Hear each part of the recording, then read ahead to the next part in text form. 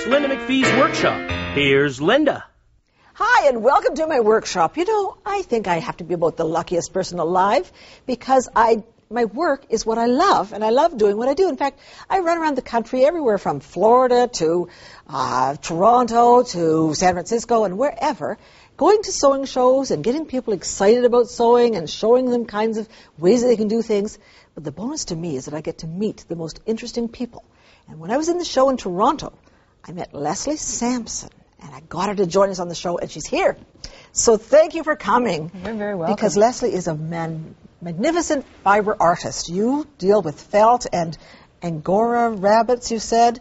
In fact, you've written the book on... Co-authored, yes. On what aspect of... It's a reference book on angora rabbits from genetics all the way through to harvesting and the use of the fibers. Because that was what you wanted the angora rabbits for, My favorite use is felting. Okay. I love felt, and there's no limit to what you can do with felt. So all kinds of things have you done? We can make yardage, we can make dolls, we can make, some of my favorites are hats and mitts. Okay, you brought some hats and mitts, so we're going to show you the hat braid. Come on with the hat braid. Here we go. And so this is one of... This is one of my favorites. This is 100% alpaca. Even the flowers are alpaca. All the natural colors of alpaca. Felted together. And very lightly done. This is a nice glamorous look. I love this. Oh, totally glamorous. Oh, Ava, beautiful. Okay, come on, keep coming, hats. Oh, yes. This is a very fun hat. What's so great about felt is that the wind does not go through it, and yet I've made these very, very light, so you don't feel like you have a helmet. When I say it's wool felt, is there any other kind of felt? Is felt always wool, or is it? It's always a natural follicle-grown fiber. In this case, we've got a fair amount of angora in here because I have a ready supply. Yes, and why not mitts? There they go. Yeah. Comfortable, fits I to had the those hand. on, and they feel so beautiful. They're so soft. They are lovely. Okay, so there's another. All right, hats, keep coming. Oh, wow. Very chic. Yes. This is all Canadian-grown fiber by locally. Yeah. And I think you said something like, when a person wears a hat, you can do different things when you're wearing a hat. Oh, it makes you more powerful. It gives you a greater, what's the word I want? A bigger presence. Presence, a visage. It just, you're bigger. Yes. And more important. You can complain about things. And people... You can go into the stores, get all the returns, go into the bank, argue with them, and no one gives you trouble because you're wearing a hat. So I think a hat like this does make very powerful. Learn it now, honey. Yes, and the mitts to match. And the mitts to match. They won't argue. I mean, you can do whatever. Okay, looking good. It even makes her taller, doesn't it? It does. Yeah. I love this one, too. This is so fun. They might not take you all that seriously. Yes, they would. This is a very dramatic. Well, they're not going to argue with you. No, they're not going to argue. So a woman with a star came into my house today.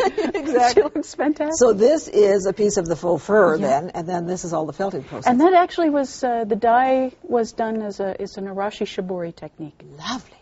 Yeah. Okay, that is amazing. Are there more? Oh, there's more. Okay, keep coming. Okay, yeah. Feel the top. This is cashmere, angora, and very super fine. If you want a head massage, you wear this one because people just want to feel that. I love that look on you. Mm-hmm. Yeah, that looks good. And there's more? Oh, yes. A nice simple hat. But there again, when you're going to go meet your friends, you wear it sort of, tilted to the side very stylishly. Yes. But when you get in, when you back outside again, then you crank it down over your ears. And I think there's something about hats. I mean, people say, I can't wear a hat, but look what it does for bad hair. I shouldn't say bad hair, but, it doesn't matter what your hair is. No. You've got the hat on. No, and I'd rather have a hat head than a head cold. Yes, there you go. Yes. But with the mitts, I thought we would start by showing you how simple it is to build a pair of mittens. Okay, and then we can still do the hats because these hats are amazing. I'm going to show you how to shape a hat. Is our hat parade done? One more. Okay, one more. Oh, yes, how could we say this? Yes. This is a ski hat. You turn to the side. It's got a little dingle to put on it. Oh, yes. And then it'll run around. This is a lot of fun. Elfish kind of, and this mitt is fantastic. Isn't it? It's almost a gauntlet. Yeah. I mean, you have to make a whole outfit. I mean, I'm into making outfits to match all of this, so we'd have to have the perfect, We can do that. We can be a team, for sure. That's wonderful. Okay, and this is good hair. I mean, if you've got good hair, that's good too. But if it's bad hair, there's more. Okay. Yeah. This is my woodsy hat.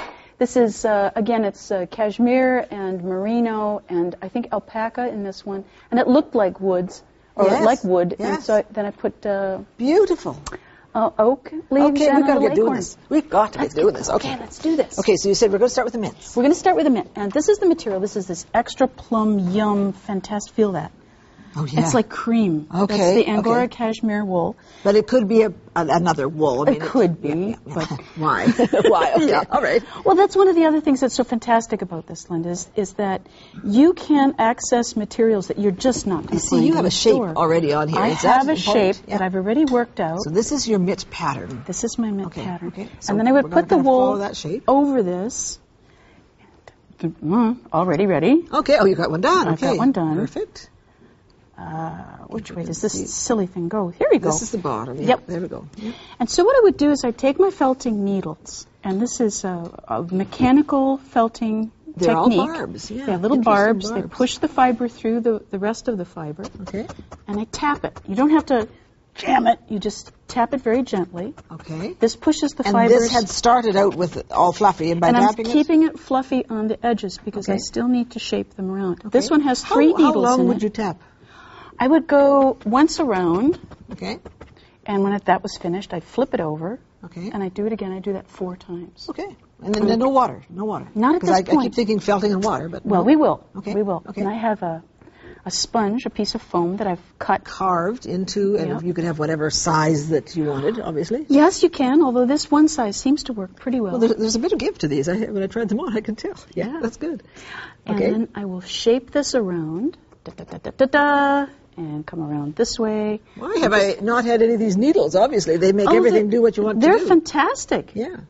So I'd shape this all around. And you kind of just mold it. Yep. Tear it down a little bit and work it into here. Okay. And then so I can sort of see that this is all going to... We come to here.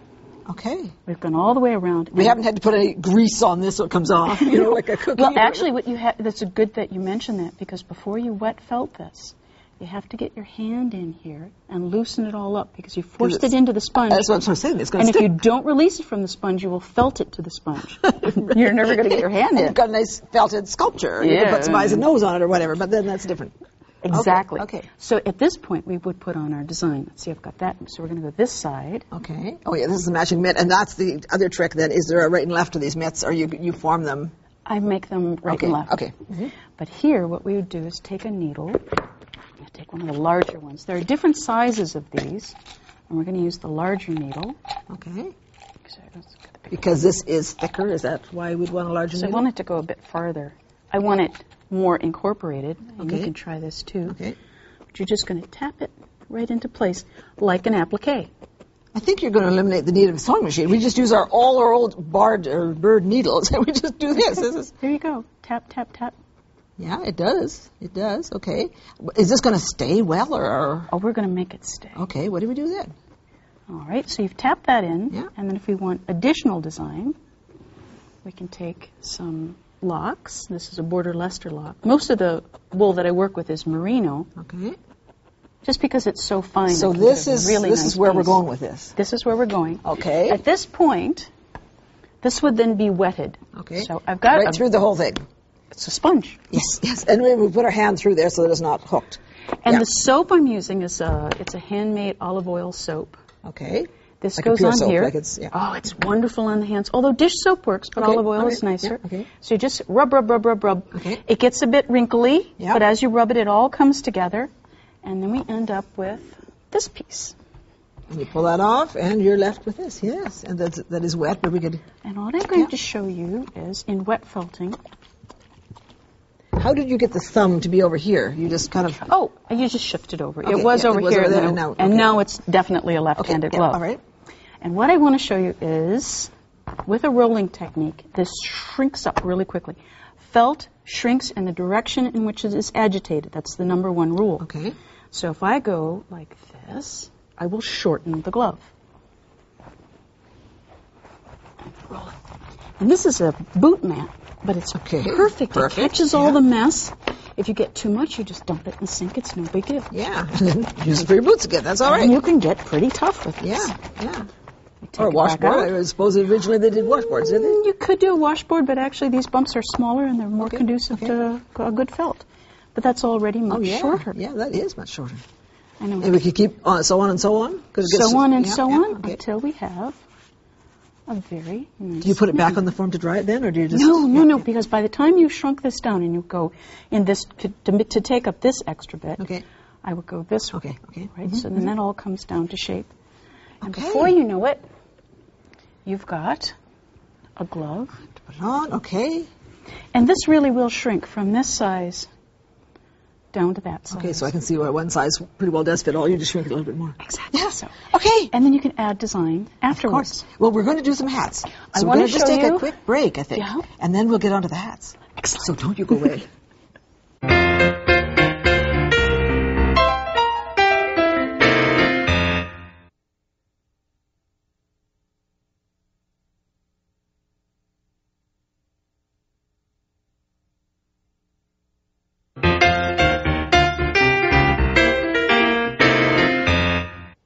I promised you we'd be back, and here it is with Leslie, who is the wonderful fiber artist. Let's get ready to the hats. How long does it take you to make a hat? It takes me about an hour and a half. The most hats I've ever made was 56 in 2 weeks. Oh, wow. Yeah, and it wasn't even tiring. And I think the delight of this is you said this is the oldest form of making hats, well, other than wearing a twig on your head or something, but I mean, this goes back. This is the most ancient way to make any kind of fabric. And I mean, the people in Mongolia have been living in them for Yes, centuries and centuries, yes, but 5,000 to 8,000 years from what we've been able to find from Before there was evidence. looms, we felt it. And, it was so direct. It's right from your hands right into the piece. Yes. Okay, so what are the principles involved in making that? In this one, rather than doing the mechanical work of stabilizing the shape first, By doing all the punching. right, which is we're what we going to did. go right into the wool, and I've taken, again, this is a merino angora blend, just because that's what I like, and that's what I have, and I love the finish. But you could use different kinds. Oh, could you? absolutely. Yeah, Well, and mix different kinds? absolutely, although mohair tends to be fairly stubborn. Okay. And then I would... So you have this, and just before you do all that, we should say that there's a shape there that you've sort of cut out, the hat. Right. And is this going to be this hat? Or Well, it's going to look a bit more like this. that. Yeah, We're going to do a cuff hat again. Okay. Put on the soap solution. I'm working with about 2 to 3 ounces of fiber. Okay. And then I would press that down. And when you say, if you figure out how thick you want to make this, you can kind of feel before you put the water on. Right, you can press your hand down really hard to the table, Then you'll and know. that's what it's going to feel like. And when you put that fiber on, it's good to maybe put it in different directions because then it adheres better. Well, you have a more even felt. Yeah. So I'd wet this all down, Okay. and then I would fit it over the block. Okay. So can we actually do that? Well, Will it move? if we get a little more, whoops, slippery like soap. Okay, a little more on it. And this is rather therapeutic too. I think it feels rather, Doesn't it feel rather good? good. It does, yeah. And you can just kind of, So we're not going to be totally wonderful but here, but we get the point we across. get the idea. Because it really does become much more manageable in this When form. it's wetted, now I know a lot of fiber artists who would just scream if they saw me lifting wet felt, but in fact, I told you to. I asked it you works. It works just fine. to. Okay, good. And we're going to mold that, and we do really have to have, this is not a human head. I mean, we can't do this on a human. No, a bald, Are you a bald head. volunteering? No. Something with the bald head you could use, but Well, you could. Yeah, but And but if normally you've I got would I would a head cut block this. is the way to go. A hat block's the way to go. This is one of my designs. Okay. This is something that I came up with myself because it's the. Well, I like the idea that it's expandable head. This is what. It is. Look at. So here's my So extra we've got a large. skinny little head, and we've got Skinny little head. fat heads, and we've got With a brim, without a brim. Yeah. I can go like that. I can make them big. I can make them small. Oh yeah. All sizes, 3 styles, 1 block. Yeah. Okay. Excellent. So I would actually use scissors to make this perfect. But what we're going for is the hood shape. Okay. So this And all so you goes can on actually here. cut out sections and really form it around. You form it around beautifully, and then you rub it for about 10 minutes. And when you say rub it, do you mean just I actually keep the felt behaving properly. put your and what put is this this- fabric? It's just anything? Curtain. Okay, whatever. Scrapple curtain. Yeah, anything. Okay. And what happens is very, very quickly, the felt begins to come together and becomes a cohesive fabric. Yeah. And we take a peek at it. You can see that already Yeah. it's becoming a fabric. Yeah. Okay, so then we get something. Then we let that dry, or what do we do? No, we go from here, we go directly to, because at this point it's going to look like this. Yes. Mm-hmm. We would have brought the steam together. And in the millinery industry, this is known as a hood. Okay. Although I've always thought it sort of looked like a big coffee filter, but that works too. Yeah. Okay. You want to dampen and you this want to do down. some more? And just the way I shrunk the mitt, get a little bit of water on this. That's not going to work. There we go. Okay. This boot mat, again, is a perfect input. We love the boot mat. Yeah, We're loving the boot mat. Yeah. But I want to bring this hat a little shorter, so I'm going to fold it. Actually, I should let you do this. Okay, and then... Let you do some work. Okay, yes. This holds my bundle Wrap it all together. up. Okay. And then I scrub it. Well, you want to roll it. Oh, okay. So very fast. Faster. Faster. Okay, okay. Okay.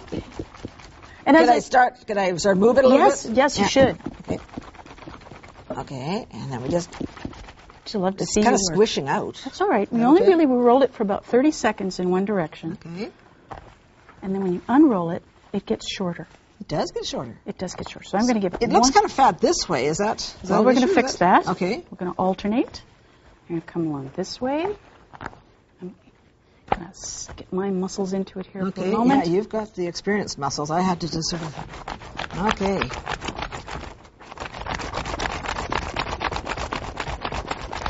Squish. Oh, well, it's just water. It's just water. Well, your hands are always clean. Yes, exactly. Yes, your hands are very clean. Okay, let's see what happens now. And if you get it too small, can you make it big again? Yes, you can, actually. Cause there's no well, problem. Look at that's a whole lot smaller. Yes, it is. It is. At this point, we put it back on there. I'm going to open this up just a wee bit this way. And whereas it was light, fluffy fiber, yes, it was. it now becomes something very strong. Yes. And we can make it.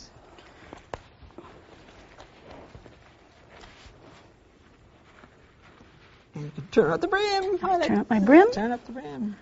And I have a hat. And we leave it on there to dry then? No, actually you pull it off, put it over your heat register. Okay. The vent. Okay. Done. Okay. That is fantastic. Oh, the hats. And from there, that's a nice one. When it's really Did you blocked trim nicely, this? Did that? I trimmed it a bit and pressed it with an iron because it is, after all, hair, right? Yes. So it heats at the hair. Yes.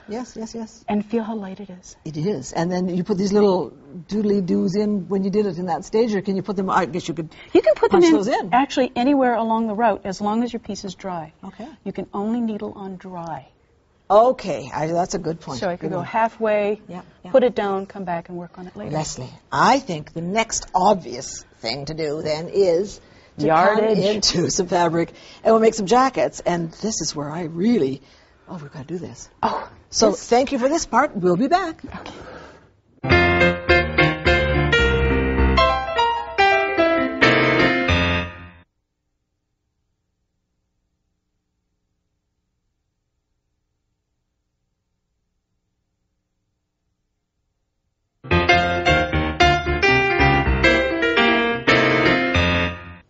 We're back, and what fun we're having today because Leslie's with us, and Leslie, the fiber artist who does felt, you promised we could do fabric.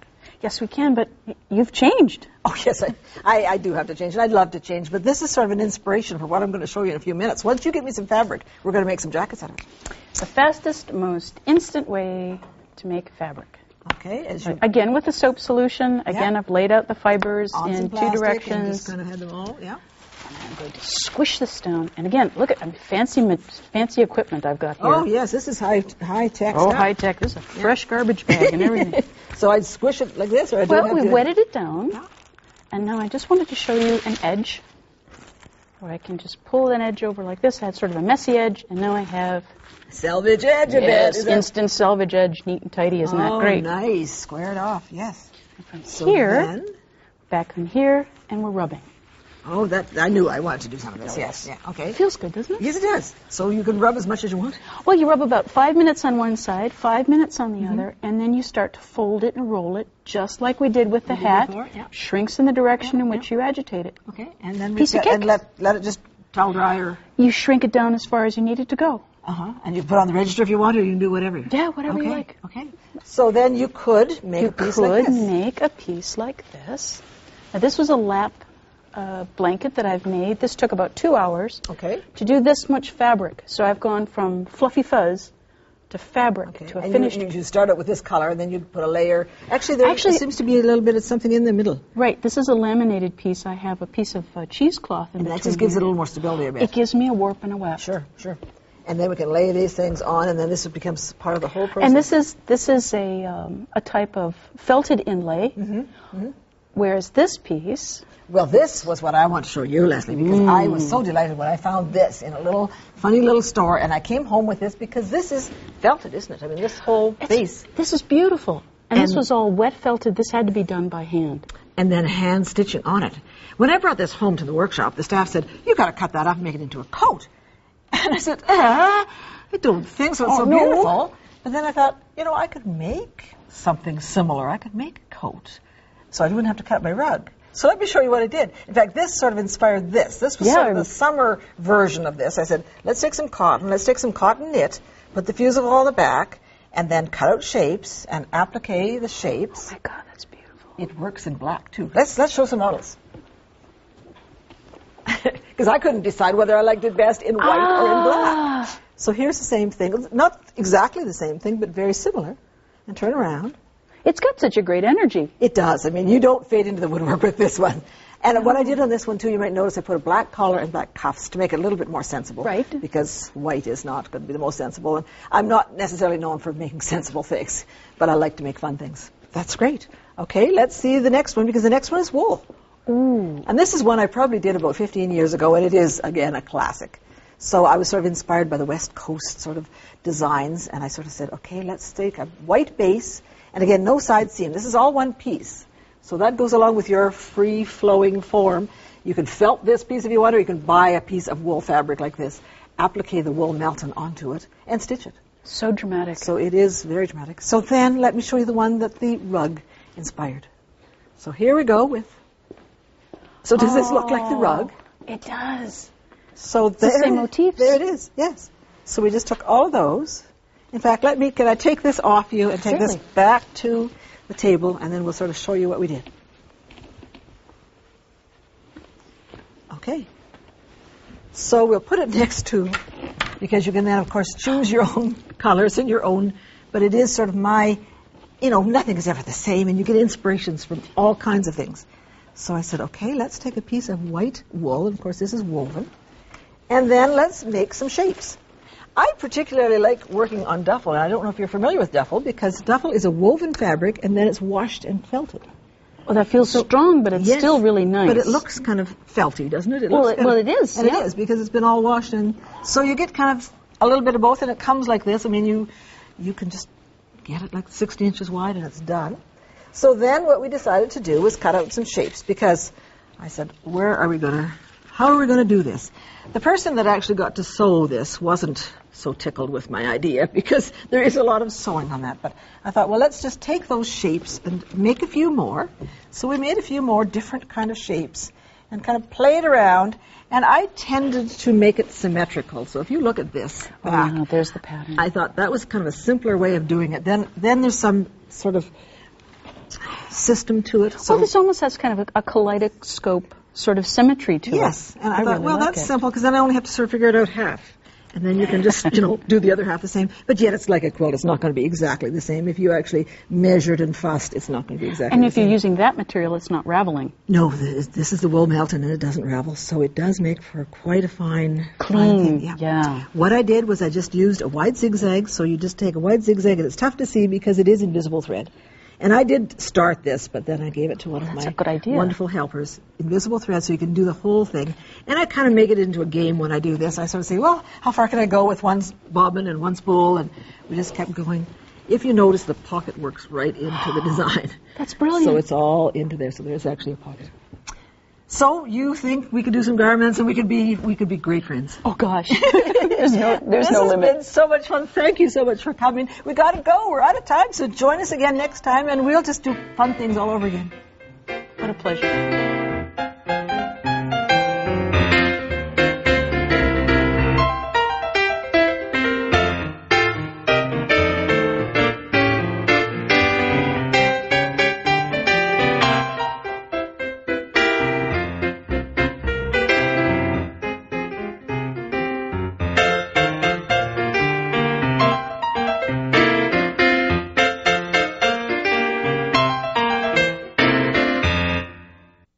To receive the companion book for this series, send $19.98 to the address on your screen or call 1-888-MacPhee.